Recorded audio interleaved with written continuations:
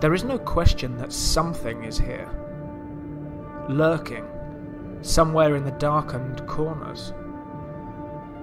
But how will we ever find out what it is? We need to look, always, and never stop. No matter what stands in our way, no matter what others may think. Explore the darkness, shine light into it. Join the red strings and the silver threads. Everything is connected, somehow. I am Mark L. Watson. This is Peer Beyond the Veil.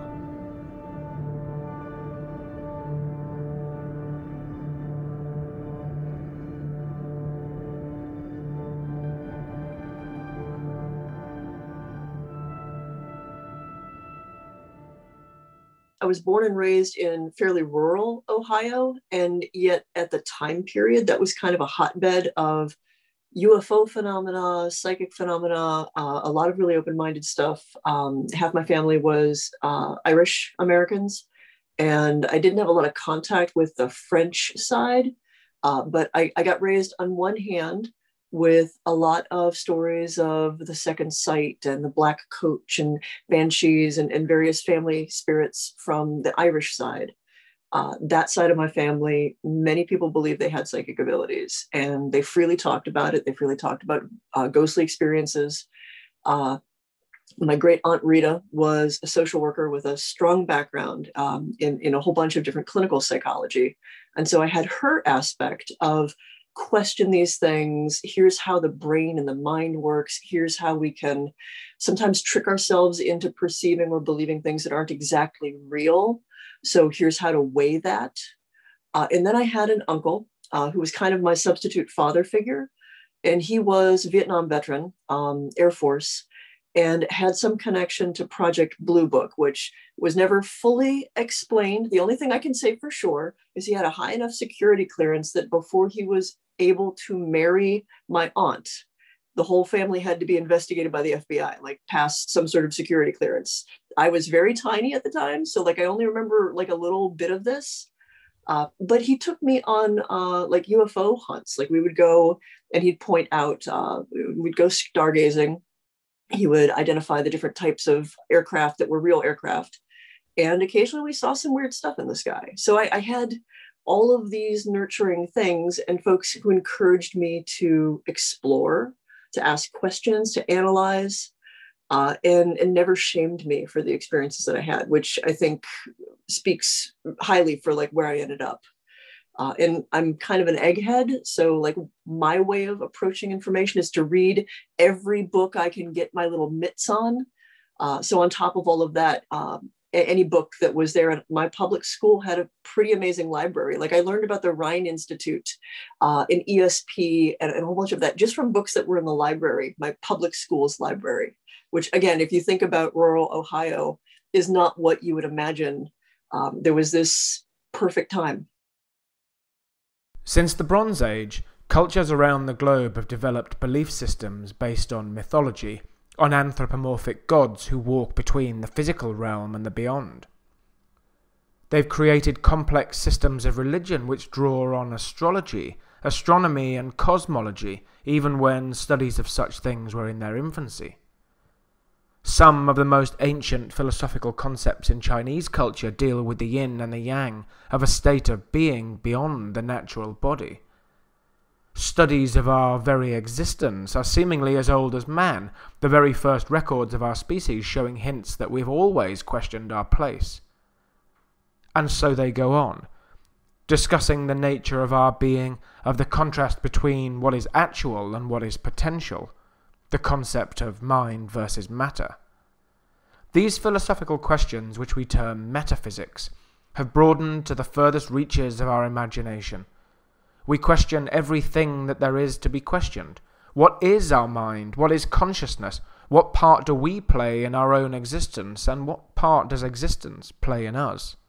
We bring in the quantum concepts of study, of physics and of all sciences to help advance our knowledge to a place where we can better understand the meaning of life.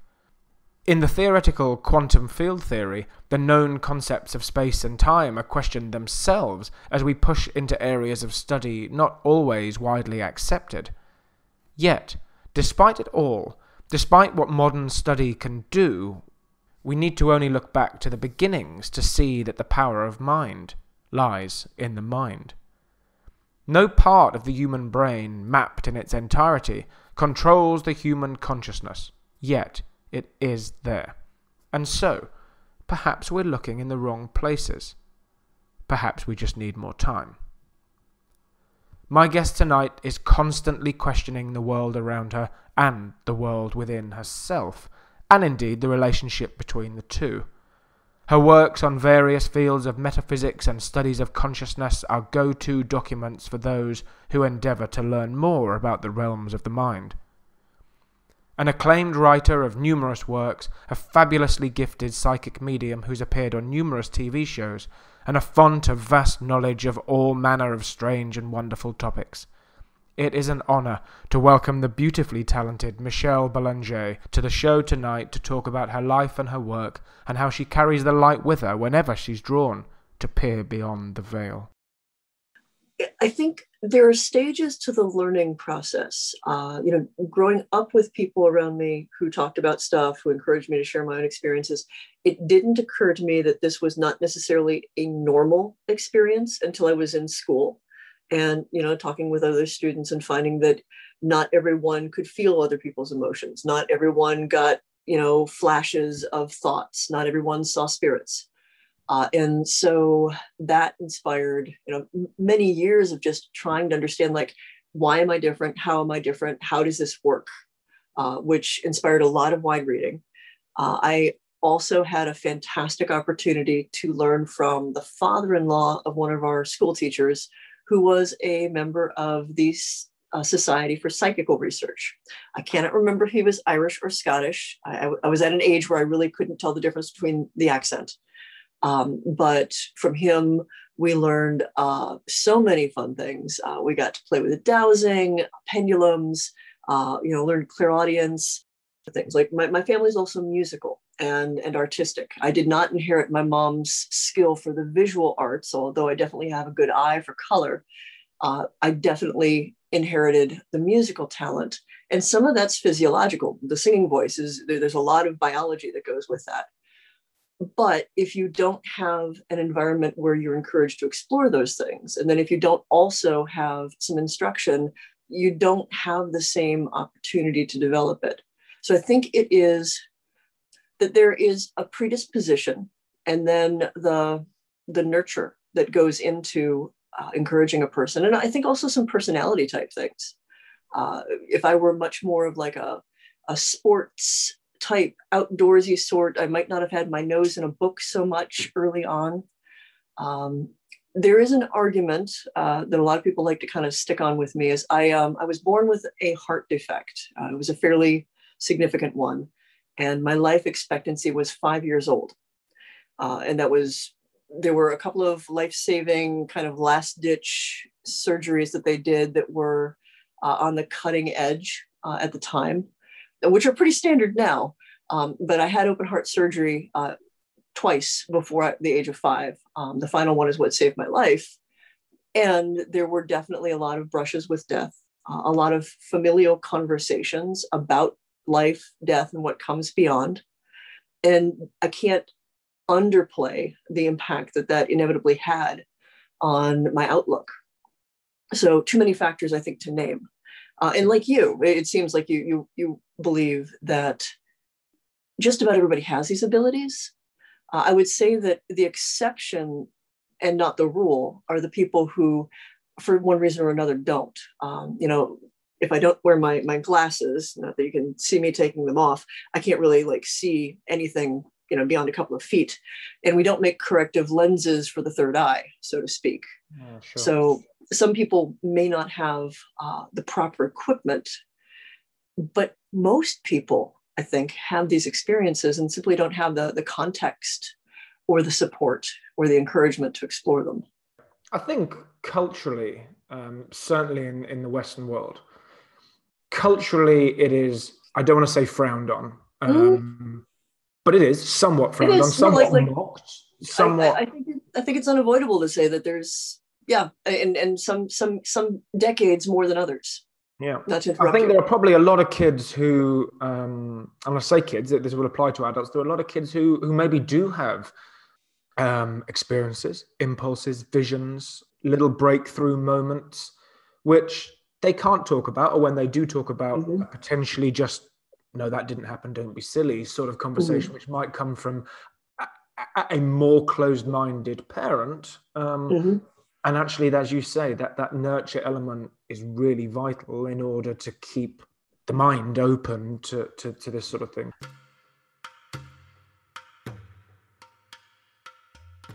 Psychic dreamwalking was where I could kind of bring some of my college background on psychology to play with the process and possibility of psychic experiences. When I was doing some of my early research in the Society for Psychical Research, the various writings in the 19th century, even the things that go back to the 18th and 17th centuries, probably the single most commonly reported paranormal experience came down to a type of dream, usually known as a death announcing dream, although death isn't always a part of it. It's just a crisis where the person who has the experience usually feels as if they are awake, and perceives someone that they know showing up to them and either passing on a message, saying goodbye, or simply appearing in distress. It's a noteworthy enough experience that the person who's set up often thinks that the person is in the room, and will like look around, try to see, like, you know, even though they're like separated by miles, and not finding any explanation. They usually note the time, go back to bed, try to figure out, you know, was this a dream? Was this a nightmare? What was going on? And especially the stuff that was recorded, you know, long before the digital age and where we had cell phones and like the ease of communication that we have, it would turn out fairly frequently that the person that they dreamed about or had in this visionary experience was going through something significant in that moment. And they were able to correlate frequently the time period. The most striking ones, of course, are when the person who appeared to them died pretty much at the time or around the time that they had the experience, which raised a lot of questions about innate, spontaneous human abilities to reach across physical distance. You know, we think of these things as like telepathy or empathy, like what is exactly going on there?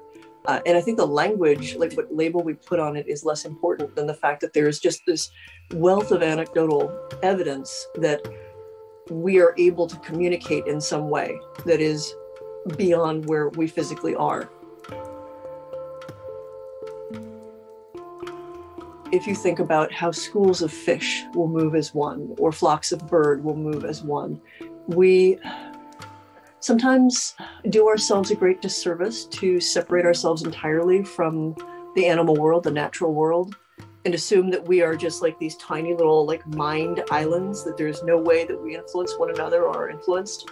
And dreams are certainly the most profound place where those experiences tend to come up. I think because we're in a different portion of our consciousness, there's a lot of stuff that goes on with brain waves, altered states, and dreaming. And you know, historically, there's so much written about the dreaming mind and the idea that dreams are where you can communicate with the spirits of the dead or the gods. I mean, that's why in Mesopotamia, the ziggurats, the king would rise up to the very top of the ziggurat and sleep in this little thing closest to the gods to try to get a dream vision. Most of the prophecies in the biblical tradition are dream visions, even though we usually lose the dreaming aspect of it. That dream vision is a significant part of Muhammad's journey to heaven. And we see this theme over and over and over again. There is something unbounded and extraordinary about where we can go and how we can communicate in dreams. Beyond, and if you look at Lal Sahib and the Hindu 7 stages of consciousness, actually the dream state is only the third, I think, the Mm. third or the fourth out of the seven, and actually beyond that, you can transgress, you can transfer up through the levels that there are the other planes upwards. Yeah. Or Tibetan dream yoga, where a lot of it is. In the Tibetan Buddhist system, a whole lot is kind of placed on the idea of the between, the bardo state, and the descent into dream, and especially waking up and being lucid in dreams, is seen as a cognate for the descent into death and then waking up beyond death. And so the best way to practice how to harness that experience is to work on dreams and dreaming. There's so many cool things. The ancient Greeks, with their dream incubation, where they would lay on a sacred sheepskin or sleep at the foot of a tomb of a sacred warrior in order to either get guidance or visions or simply to communicate. The gates of dream are a powerful thing within us.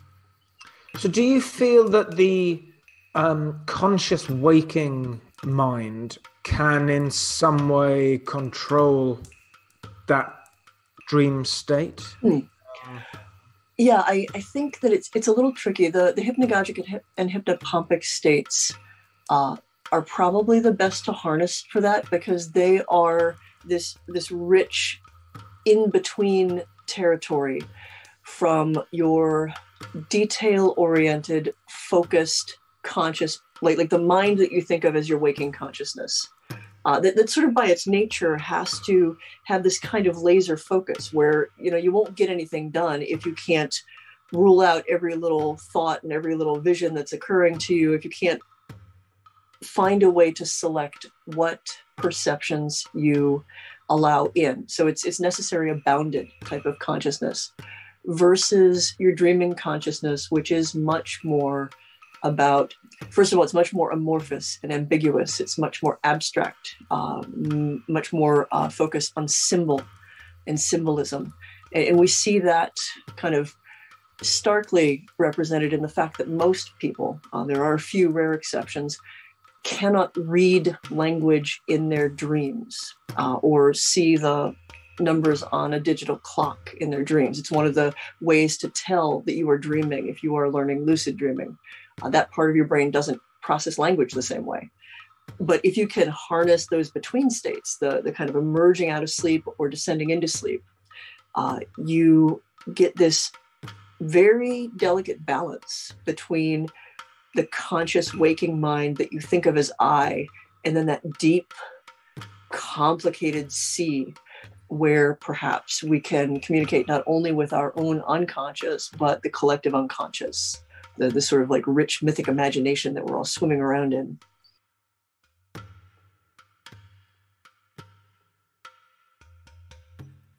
It seems like the unconscious communicates back to you, doesn't it? I mean, that's how you get these ideas in sleep. Even geniuses, scientific, mathematic geniuses across time have had ideas come to them in their sleep. The breakthrough to the equation, the breakthrough to the scientific problem they're working on has come to them in their sleep. So there obviously is the ability for that subconscious mind to be thinking, programming, going through steps of a mathematical problem, for example, and presenting information in some way back to what then in the morning would then become the waking conscious mind again. So it is able to operate independently of the waking mind. Very much. It's a little bit like your computer. Like whatever tab, whatever screen you have up, the program you're working with right then is the one that you see front on the screen. But there are so many countless things that are functioning in the background that are keeping the thing going. And you don't necessarily see all of those blip up onto the screen, but they're a fundamental part of the working of the entire thing. And our unconscious is a lot like that. There are constantly things that we're processing, thinking about, and it's just a matter of finding the right place in between to become aware of that, to like bring it into consciousness. Simply because it's unconscious does not mean that it's not there. We just don't see it in our direct vision. My kind of unified field theory for most psychic experience comes down to energy. And I'm going to put energy kind of in air quotes because it is a convenient linguistic tag that is an umbrella for a lot of different things. We're not necessarily talking like strictly electricity or anything. It is a non-physical, potentially measurable force that I think is at the basis of most of the things we identify as psychic experience. The way in which I experience my own abilities and the world, people are kind of constantly engaged in this exchange between themselves and other people, the world around them. And it's like each individual person is a candle flame. And within you is this burning flame, but you are also radiating heat and light. So wherever you go, the things that you touch, the things that are closest to you, you leave a little soot, you leave a little heat behind.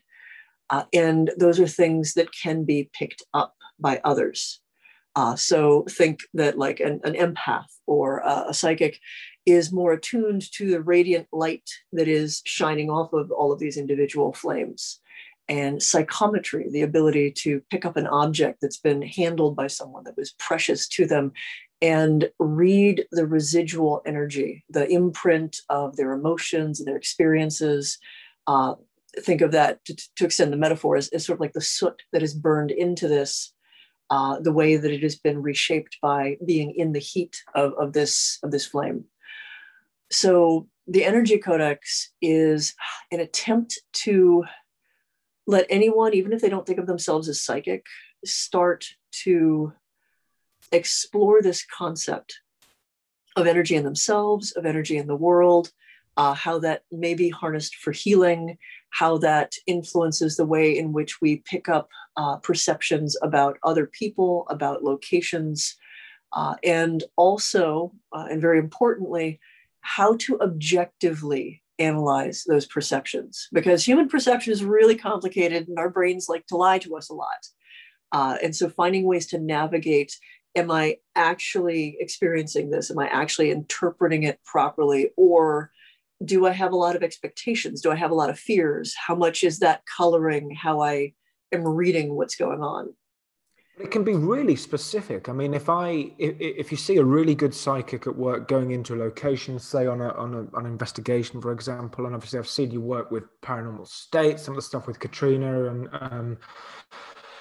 and Jack Osborne, you as a representation of a very good psychic medium. There are others obviously with the same sort of capacity for being able to read and perceive these things, would be able go into a location and not only pick up on energies, emotions, perhaps what caused the final moments of a person's life, but actually what you see the person wearing, for example, what you see the person carrying, whatever the energy is that creates the person, the entity or the energy that you're picking up on, you're able to pick up on it in such a specific way that you're, as I say, you're not only just reading that there is energy there and it comes from perhaps a male or a female or a child or an adult, but such a very tuned.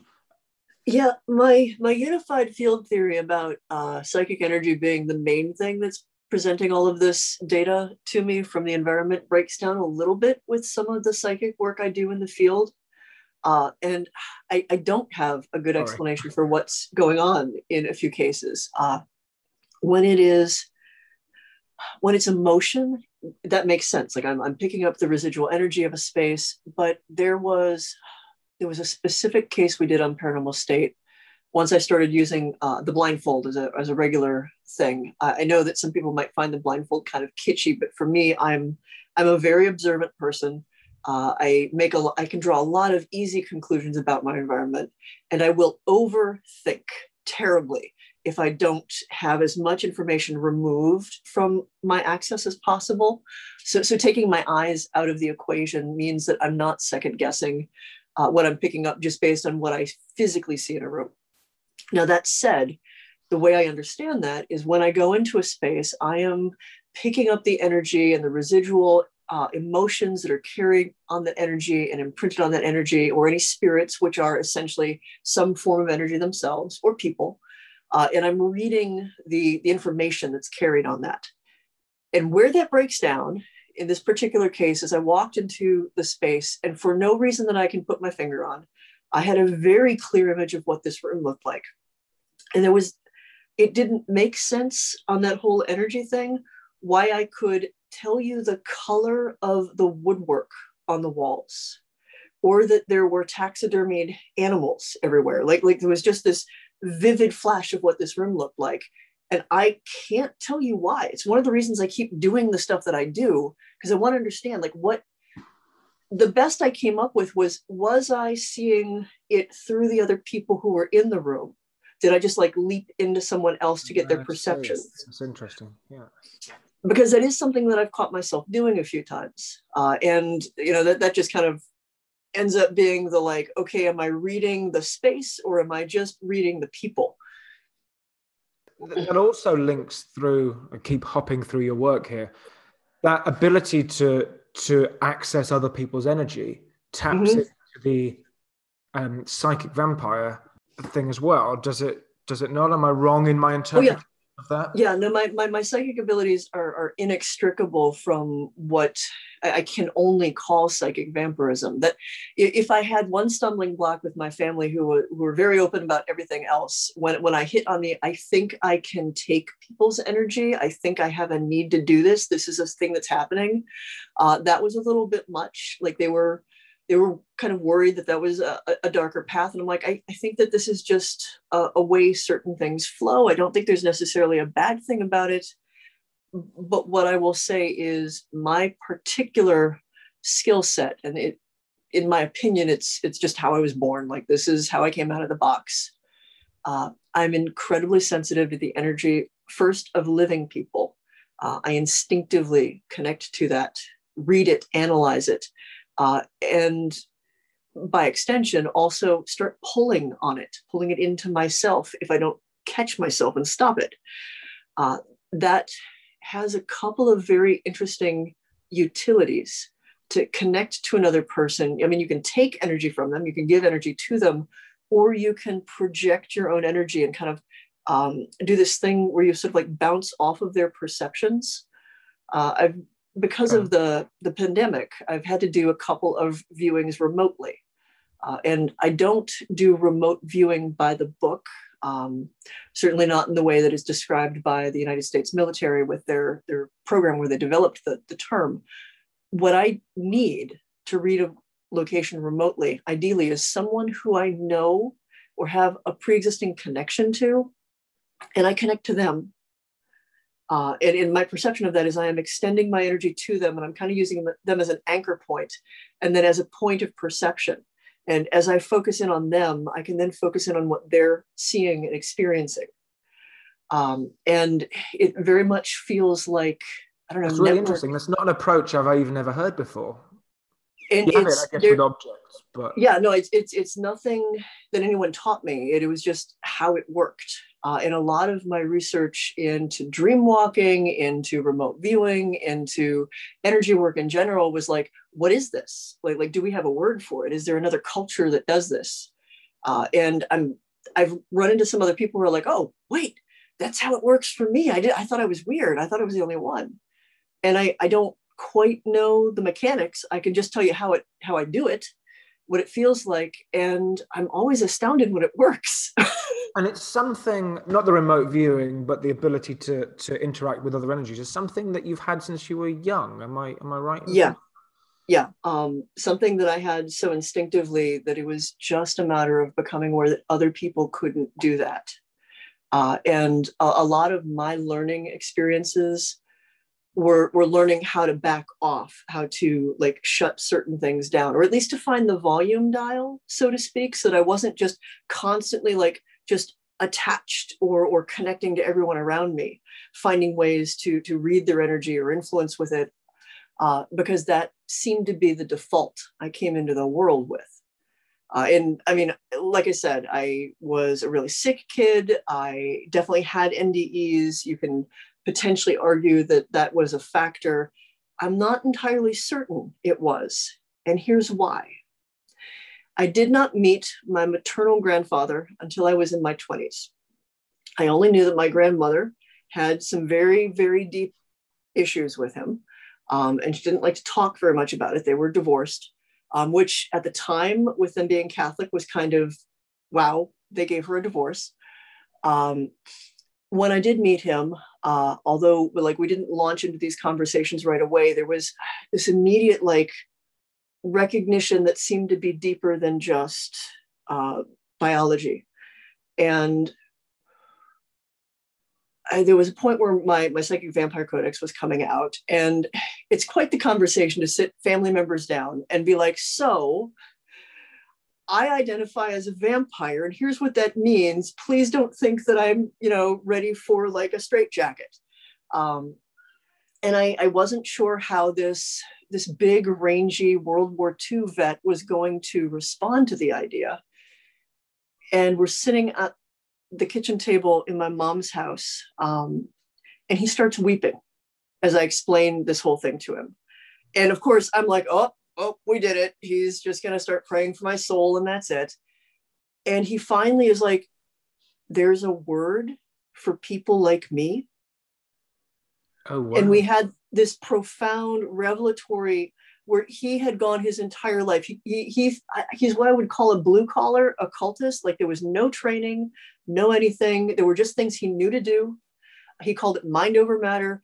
And as we compared the things that I was born with, they were things that he'd been doing his whole life too. And it was fascinating to like hear his stories and some of the ways in which he'd even arranged his life. Some of which led to actually the divorce, because lots of complicated things. So there seemed to be maybe a genetic aspect, or again, that predisposition.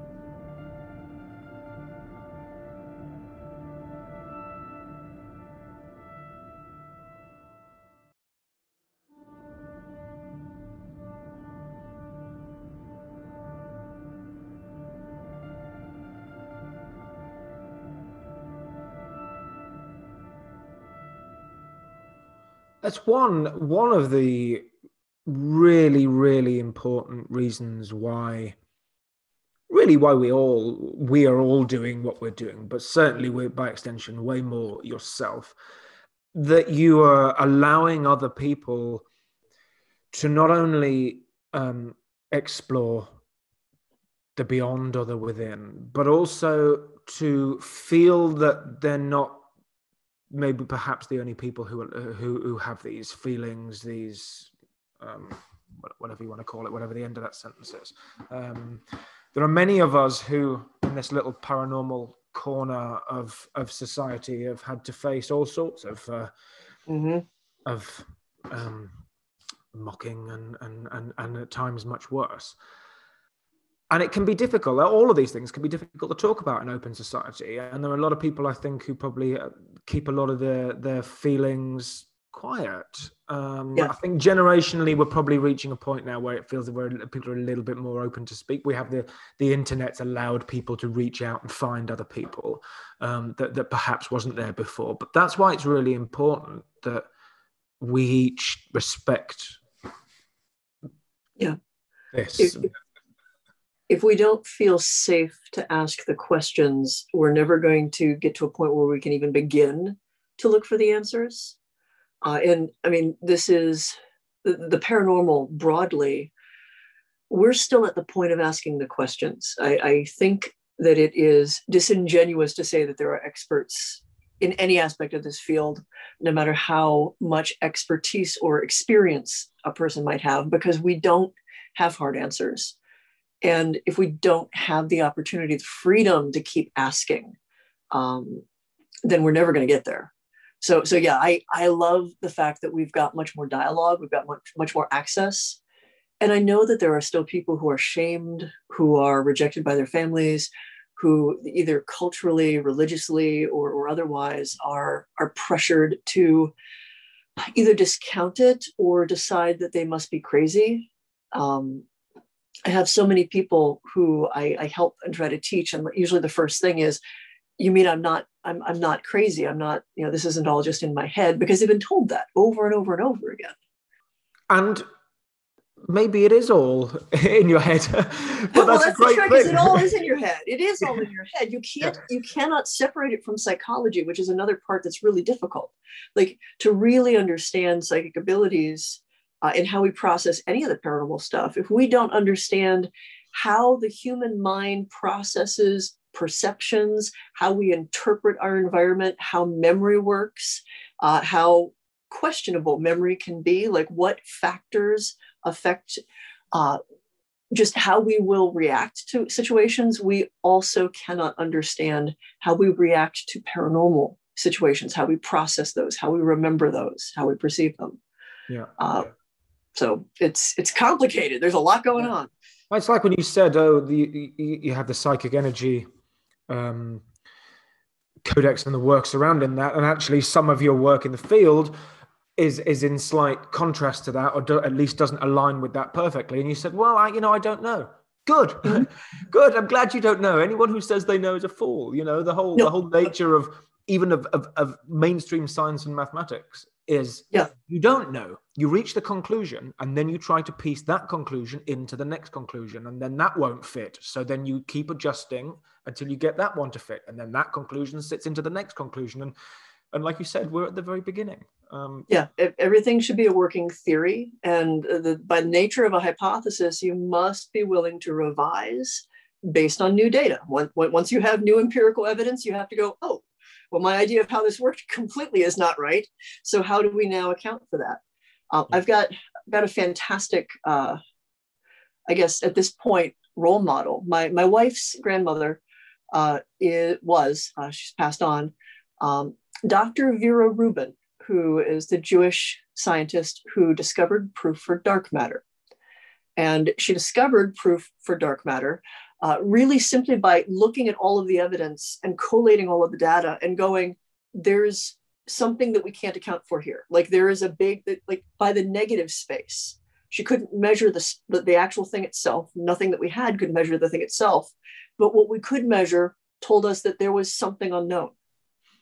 And for me, that is where we're at with the paranormal, and where we should be at with the paranormal. Get as much data as possible, analyze it, and there will be these big gaps that kind of paint the silhouette of there's something else. There's something we can't see yet, and something we don't quite know the shape of, but we can start to kind of get the outline of it.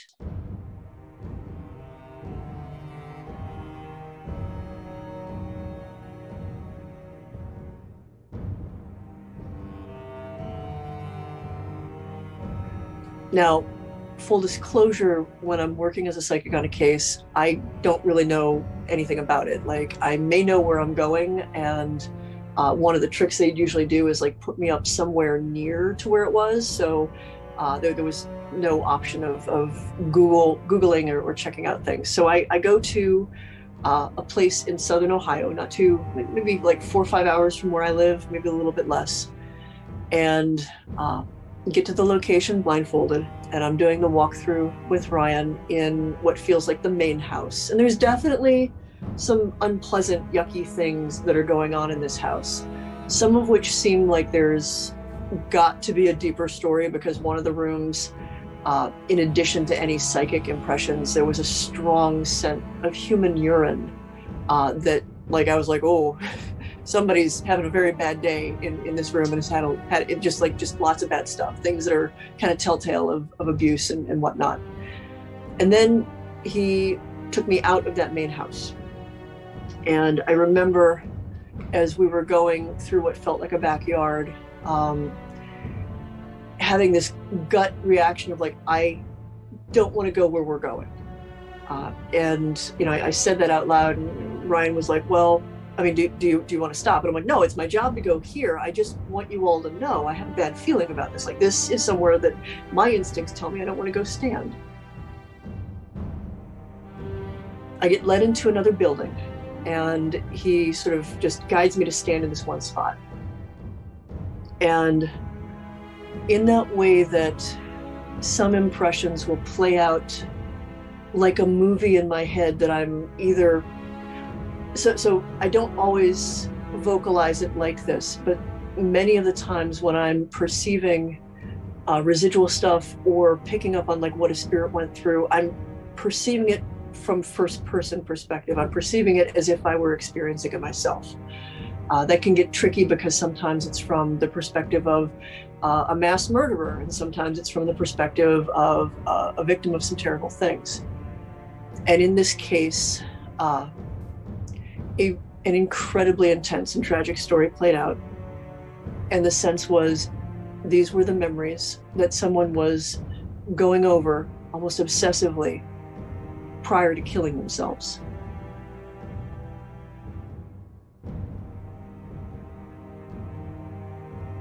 And so, like, all of the reasons and all of the trauma and all of the pain and all the unresolved issues and just everything this person had been carrying, it felt like a woman.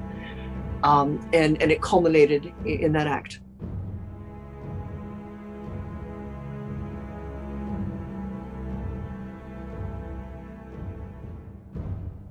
Shortly after that, I got to take the blindfold off, and the woman's sister was watching this whole thing. And tearfully, she was like, you're the only one who knows about the things that her sister wasn't talking about that led to the suicide. So what I found out after taking the blindfold off was 3 weeks before going to this location, the woman who had originally reached out to us had hung herself. She'd been trying to get a hold of us to do an investigation. There was a lot of terrible things going on for her. They were both paranormal and other. And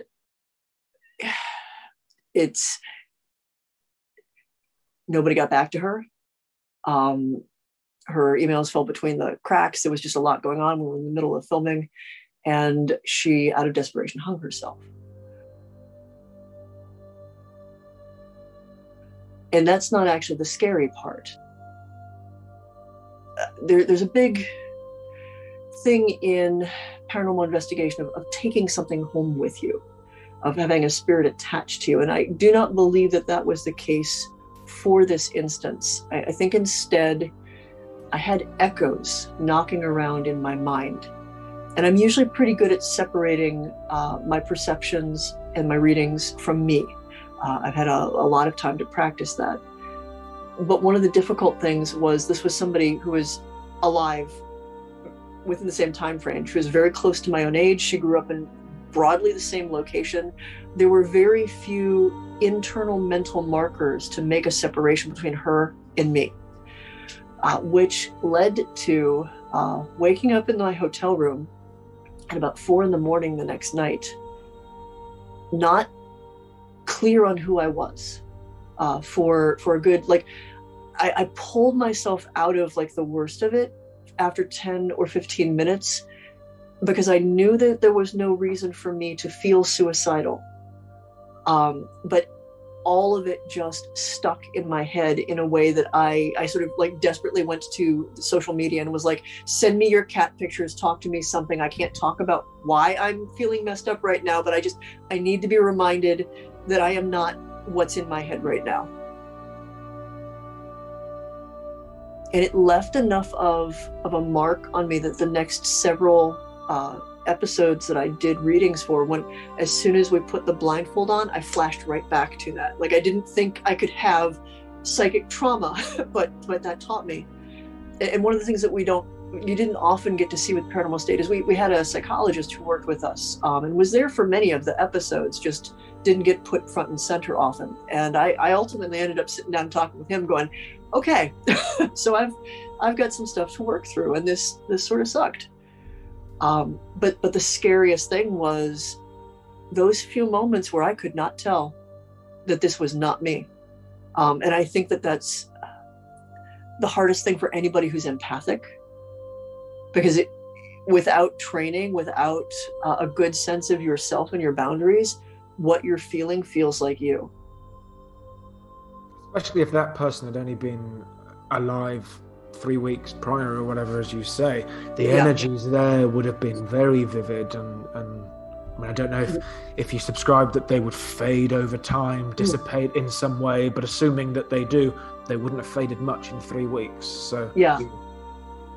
I think that they do frequently fade over time. And in addition to that, like culture changes, society changes, like basically the landscape inside somebody's head changes. So if I'm reading an instance where something equally terrible happened 100 years ago, it's notably not from this time period.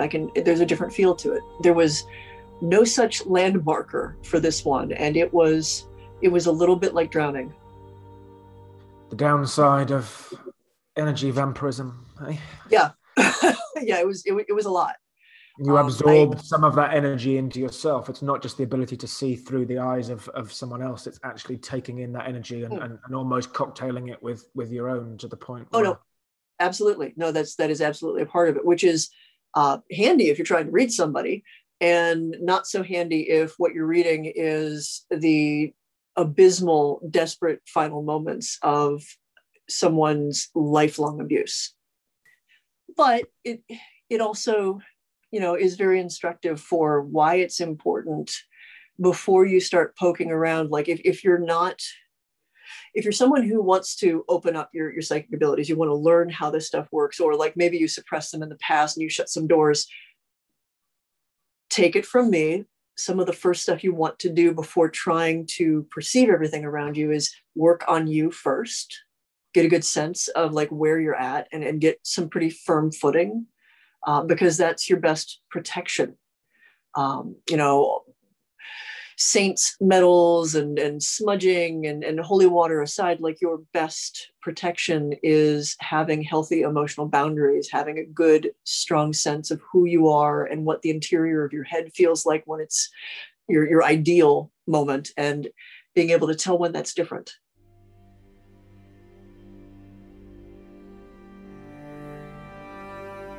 So when everything happened with COVID and folks were locked down, especially, those desperate weeks where suddenly folks found themselves in utter isolation, there was obviously the psychological and emotional toll that took.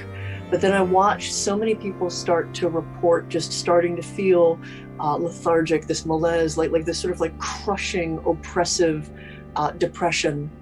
And it occurred to me that we don't have to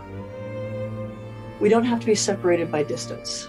The way in which I experience the world, I was describing how I do, my version of remote viewing is I just jump to someone that I have a connection to. I follow it, and I can perceive no matter where my physical body is. So what I wanted to do was share that concept with everyone, to point out that no matter where we are physically, there's this vast web work of, if you see it as light or flame or energy, there are these connections. There are all of these bright minds, each of us, and it is possible to reach out. So the connection ritual is really just like a 10-15 minute meditation that guides people first to connect with themselves, get a good sense of where they're at. And then from there, from that stillness, look around beyond where their physical body is and see, is their attention drawn to someone at a distance? Can they feel the minds or the resonance of a family member, of a good friend? And can you follow that? Can you reach out to them? Can you feel one another at that distance? And even if it is only a psychological exercise, in those dark moments, reminding ourselves that we are not alone was essential. We did it for a year just within the group that I manage, and it had these fascinating side effects of helping people like really tap into their perceptions. There were all kinds of awakenings about people's psychic abilities. I watched people flourish and grow, and it was really fantastic, which was also why I was like, you know what? I've been doing it for a year. It's a little scary to just sort of like toss this out to the world. I have no idea who's watching or how many people, but I'm just going to live stream it and share this. And if you like it, that's great. And if it's not for you, that's cool too. And it seems to be doing really awesome things for people. And that makes me feel real happy.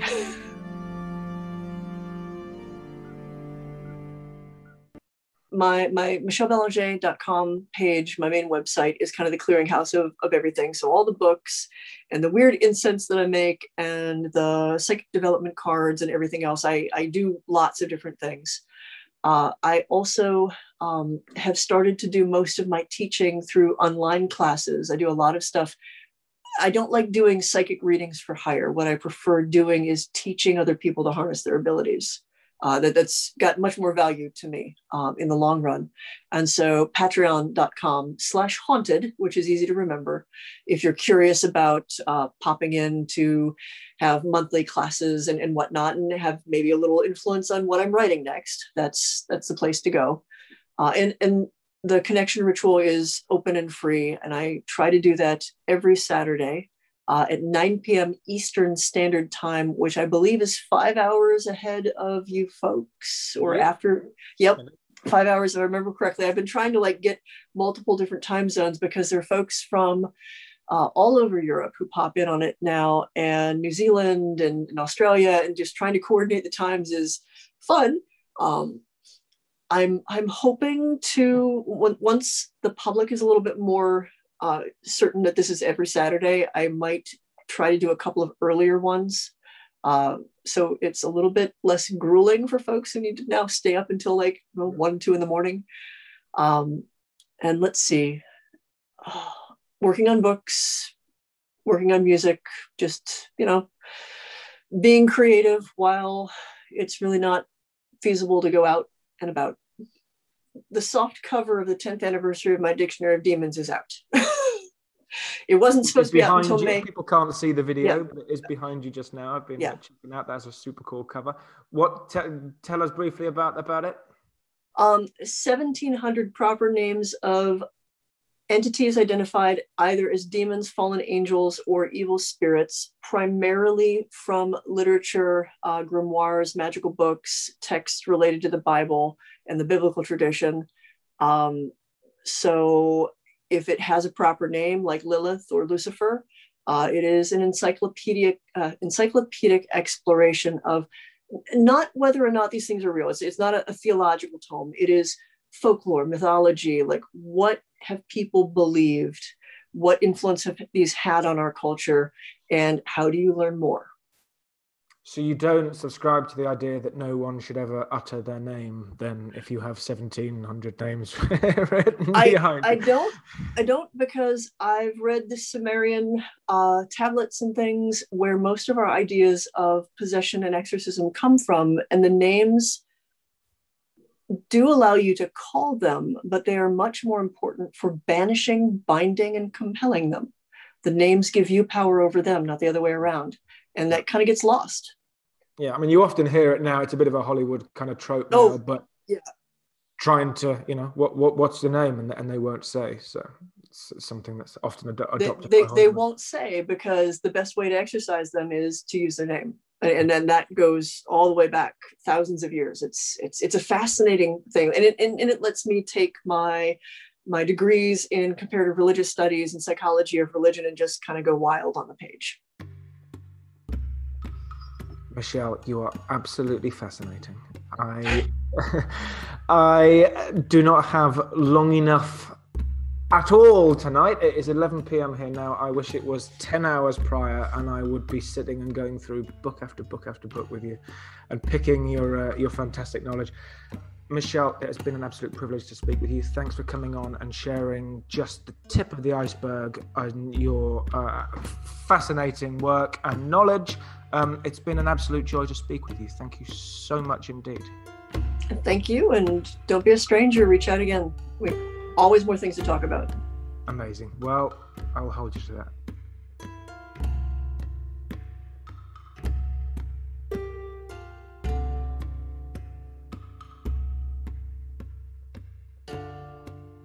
Peer Beyond the Veil has been written and presented by myself, Mark Watson, as part of the Fearscape Media Network. Music and soundtracks are credited and licensed to Purple Planet and to Kevin MacLeod, licensed under Creative Commons. All rights are reserved by our parent company, MLW Publishing.